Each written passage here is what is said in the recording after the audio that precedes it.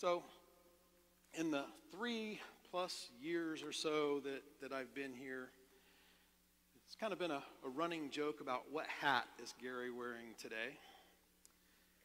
Sometimes we used to say, when I was doing the dual associate pastor, facilities director role, if I had shorts on, I was facilities. If I had pants on, I was pastor, right? So, but in that blessing of wearing hats, I wear the facilities hat, I wear the pastor hat. I am super blessed to wear the husband hat. And one of my favorite hats is the dad hat, right? I get to be a dad. And sometimes what's funny about the dad hat is it looks a whole lot like a referee cap. Because when you have 7 kids, you're bound to have some conflicts. There's always going to be some squabbles and disagreements. And over the 30 years or so that I've been a full-time professional dad, I can say we've had a few doozies of arguments between the kids, right? And these disagreements, most of the time in our house, they were over something silly. It might have been a piece of clothing. Somebody took my shirt. It might have been candy right after Halloween. Those were some big ones. But a lot of the times it was over food. And I don't know if they thought with 9 people in the house we were going to run out of food, but we didn't. We never did. But it takes a lot of food to feed a family of 9. And because of this, we had an extra refrigerator in the laundry room. Now, the main refrigerator, the main fridge in the kitchen, that was where all the regular food was. That's where, all the stuff you needed to make dinner or grab a snack or have a glass of milk or whatever. But the fridge in our laundry room was known as the dibs fridge. And we called it the dibs fridge because that's where the extra stuff went. That's where if there was a leftover piece of pizza from your dinner, you could put your name on it, call dibs, put it in the dibs fridge, and it was yours, and nobody else could touch it. And that worked whether it was a pizza or if one of the older kids went out to dinner with their friends or with us, and they had a leftover box, they could put their name on it, right? And it was good to go. It was safe in the dibs fridge. Well, this dibs fridge turned out to be the epicenter of some of the most classic battles in our home. And I'm not going to name names, but if I do, I have to give the kid $1 or something like that. But we had more than one child that was guilty of being hungry, sneaking into the dibs fridge, eating somebody else's pizza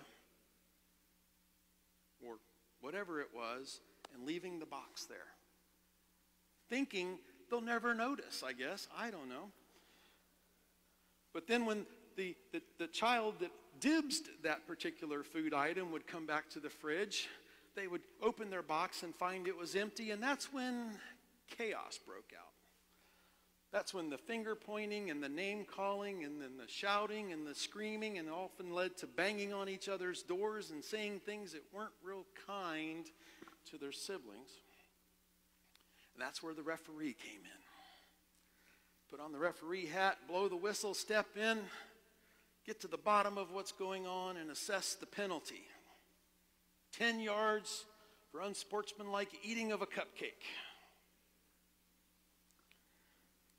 But conflict, it's not always as simple as kids in a dibs fridge. Conflict within us has been going on since the beginning of humanity. And that's what James is talking about today as we step into chapter 4 and we continue in our series, True North. We talk about submissions or struggles and submissions as we dig into chapter 4. Let's hear what James writes. He says, "What is the source of conflict among you? What is the source of your disputes? Don't they come from your cravings that are at war in your own lives? You long for something you don't have, so you commit murder. You are jealous for something you can't get, so you struggle and fight. You don't have because you don't ask. You ask and you don't have because you ask with evil intentions, to waste it on your own cravings. Last week, at the end of chapter 3, James was talking about wisdom. And he opens this chapter continuing that theme, but the wisdom that he's talking about is the wisdom that drives us. It's the wisdom that makes us tick. James has talked about using the right words and saying the right things, and then having the wisdom to put them into action. And James is always writing about putting our beliefs into action. And here James is saying that our actions are not always good. And we have conflicts and disputes amongst ourselves, and it's almost always because we want something that's not ours. This desire, this wanting is because we crave something that's wrong. And he says, you ask and you don't have because you ask wrongly. And some translations say we don't have because we don't ask God. And when we do, we have the wrong motivations. We ask to fulfill our emptiness with personal pleasures instead of asking God to fill our hearts with God and the Holy Spirit. And we find ourselves trying to fill this space that God created within us with things of the world instead of praying for God to fill us. And this is true whether you're wanting your sibling's cupcake. It's true whether you're wanting to destroy your neighbor's land. And it's true when you want to have power over someone else. Because when we set out to destroy our neighbor, we are in no way loving our neighbor. And we are going against the very will of God. And James goes on to say, you unfaithful people, don't you know that friendship with the world means hostility toward God? So whoever wants to be the world's friend becomes God's enemy? Or do you suppose that Scripture is meaningless? Doesn't God long for our faithfulness in the life He has given us?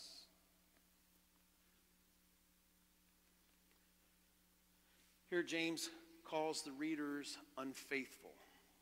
In other translations, he says, you adulterous people. And he calls them adulterous because essentially they're cheating on God. They should be reaching out to God and calling on God to fulfill their every need, but instead they're looking elsewhere outside of this relationship for that satisfaction. And they're looking for personal pleasures and personal gains to satisfy their own needs, instead of looking for the things that God uses to fulfill them. The Old Testament uses this adultery language when the people of God rebel and they set up false idols to worship. James is saying that they can't have both. We can't have both. They can't be faithful to the ways of the world, the evil parts of the world, and still be faithful to God. The two don't go together. But the good news is that even when we are unfaithful, God is there for us. In verse 6, he continues. He says, but he gives us more grace. This is why it says, God stands against the proud but favors the humble. Therefore, submit to God, resist the devil, and he will run away from you. Come near to God, and he will come near to you. Wash your hands, you sinners. Purify your hearts, you double-minded. Cry out in sorrow, mourn and weep. Let your laughter become mourning and your joy become sadness. Humble yourselves before the Lord, and he will lift you up. The New Revised Standard Version says, God opposes the proud, but gives grace to the humble. And this is James. This is James quoting Proverbs 3:34. You see, God sets a really high standard for love. But God also sets an even higher standard for the way God gives us grace. And the beautiful thing in this verse is, even though we've rejected God, God still gives us grace. Even when we've chosen all the other stuff above God, even when we create our own altars, God still says, come home, and I will give you grace. We receive grace upon grace upon grace, even when we have rejected God. But God keeps giving grace to those who humble themselves and admit that God is what matters. And yet God still opposes those who live in their pride. For us, this looks a lot like living into our baptismal vows when we resist evil in whatever forms it presents itself, and we move closer to the love of Christ. James says to submit to God. He says, stop bossing God around, draw near to God, and God will draw near to you, no matter how hard you've resisted, no matter how hard you've fought God, and no matter how many times you've argued with God, no matter how far you've run to escape the call that God has placed on your life, God will show you grace. And God will still use you. And the goal here is, it's not to argue better, to prove that you're right and that others are wrong, or especially to prove that God is wrong. The goal here is to humble ourselves, to admit that we've fallen short, to pray for the things that God cares about, to acknowledge our sinfulness, and to receive God's grace. I spent most of my life arguing, fighting, and running from God. And as a young person, I told God, hey, we're good. I didn't think that I needed Jesus in my life. I knew he existed, but I didn't know him. And as an adult, once I did know him, I didn't have time. I didn't have money or the willpower or the willingness to follow the calling that God had placed on my life. There was a time when I was asked to help lead a youth mission trip, and I didn't want to give up my time off from work. So I said no. And you've heard this story before, but there was a little pink sticky note that one of my daughters left on my computer that changed my life. Made me realize what was important. And as I got older, God told me that I was called to tell others about God. And I dug in my heels hard for a long time because I didn't want to give up my home and my career and all my stuff, all my belongings that I'd worked so hard for to become a pastor. And I soon discovered that God is much more persuasive than I am stubborn. Amen. And I eventually surrendered, and I humbled myself, and I recognized that God meant more than all of those things. And when I did, God gave me more grace than I could ever imagine. And looking back, I wonder, what was I thinking? I wasn't. I was living in my pride. My conflict wasn't with my neighbor. My conflict was with God. Verses 11 and 12, James acknowledges that we will have disagreements with one another, and he issues this warning. It says, brothers and sisters, don't say evil things about each other. Whoever insults or criticizes a brother or sister insults and criticizes the law. If you find fault with the law, you are not a doer of the law, but a judge over it. There's only one lawgiver and judge, and he is able to save and destroy. But you who judge your neighbor, who are you? James is getting back to the point that he's been making all along. These people, they're speaking badly of one another, and they're slandering each other. And they're judging them way too harshly.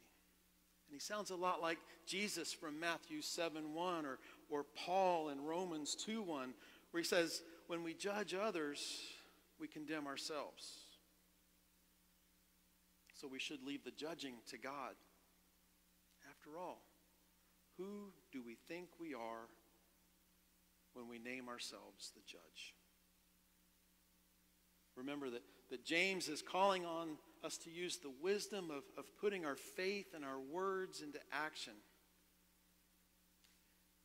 And we are called to love God and love one another. And Jesus himself says that these are the greatest two commandments. And to break these is to break the law. Because I don't know if you know this, but love is a verb. Love is not passive. Love is not a thing that you can put in a box and set on a shelf. Love is an action word. And love is the action that James is calling us to do.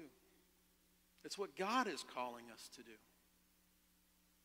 The point is about doing what God wants, not what we want. James continues in verse 13. It says, pay attention, you who say today or tomorrow we will go to such and such a town. We will stay there a year, buying and selling and making a profit. You don't really know about tomorrow. What is your life? You are a mist that appears for only a short while before it vanishes. Here's what you ought to say. If the Lord wills, we will live and do this or that. But now you boast and brag, and all such things, all such boasting is evil. So James turns his attention here to the upper class of the time. People with the freedom to move about, to make money. These were the folks that probably felt they were a little bit better than everyone else, and perhaps even a little bit above the law. But James tells them that they're nothing more than a mist. They're prominent now, but their importance can dissipate like the wisp of a cloud in the wind. And their pride enables their arrogance. And they make plans about things that they have no control over. And what they should be saying is, if the Lord wills, I will live this way. And if not, their living is considered to be boasting because they're not living under the guidance of God. They're not living in submission to God.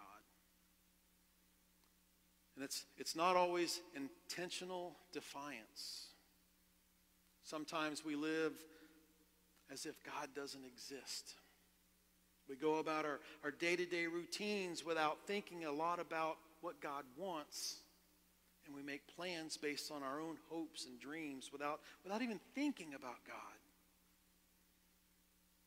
We may be living a really good life, but we're not responding to God's daily guidance.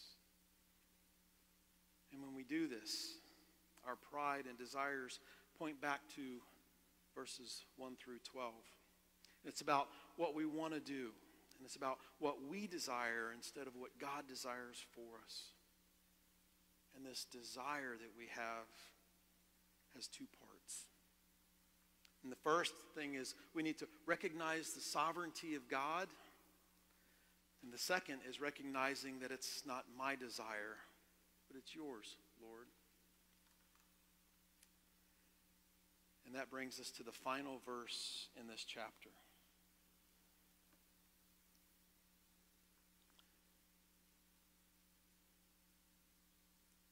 It is a sin when someone knows the right thing to do and doesn't do it. It's a sin when someone knows the right thing to do and doesn't do it. James doesn't kid around. James gets to the point. That's why I love James. It says if we know what we're supposed to do and we fail to do it, it's a sin. Simple. When we ask God, where do you want me to go? What do you want me to do? And then we get the answer and we say, yeah, I'm not doing that. We are refusing to do God's will. And this is a sin of neglect. This isn't me as a small child going to my mom and saying, yeah, I really don't want to clean my room today, Mom. This is me as a child going to my mom and saying, I am not cleaning my room. There's a big difference. James is all about doing rather than just talking, right? James is about the wisdom of knowing what is right and taking action. And when we rebel against taking action, we refuse to be the hands and the heart of Jesus in the world.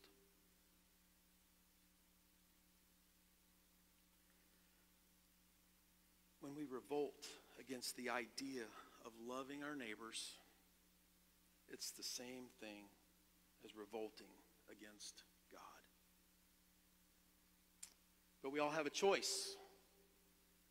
We can either live independent of God, or we can live our lives dependent upon the God that knows us, the God that created us, the God that loves us so intently and so intensely.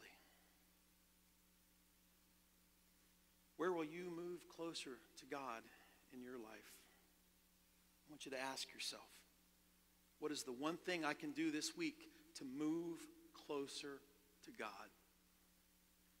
Because God jealously longs for a closer relationship with you.